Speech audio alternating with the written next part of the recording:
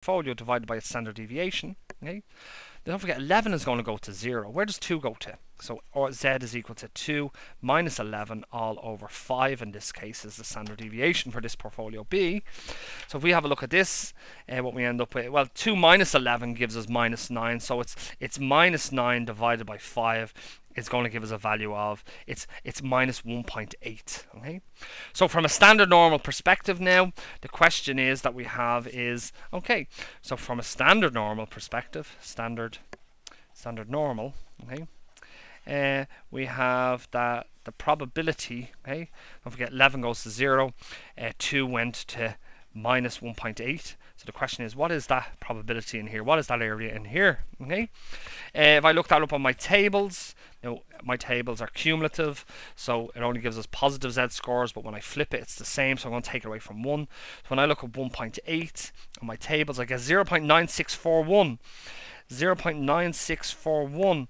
So the area to the left of minus 1.8 is 1 minus 0.9641, which gives us a value of 0.0359.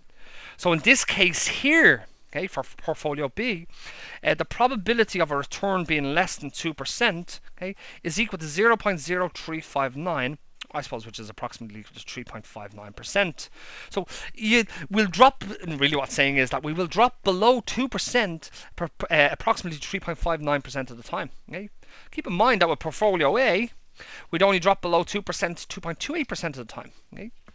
And then I suppose our final portfolio, which is portfolio C. Okay, so when we have a look at portfolio C, we do the same thing. So portfolio C. Okay. Well, its return, where's it gone to? If I can find it here. Okay, there we go.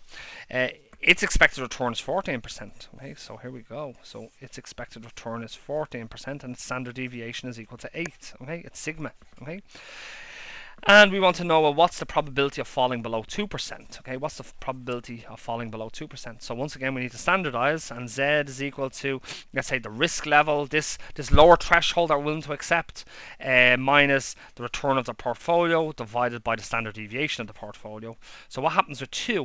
What is 2 as a standard variable? What is 2 as a Z score? So it's equal to 2 minus 14. Okay, all over 8, which I suppose, so what does that give us? That gives us minus 12. So minus 12 divided by 8, so it's minus 12 divided by 8 gives us a value of minus 1.5. Okay, so now from a standard normal perspective, our standard normal perspective,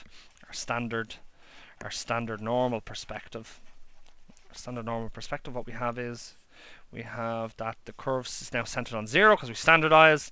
2 goes to minus 1.5, and the question is, what's the area over here? Okay, and once again, that's a tail area, so I need to take something away from 1. I'm going to look up 1.5 on my tables.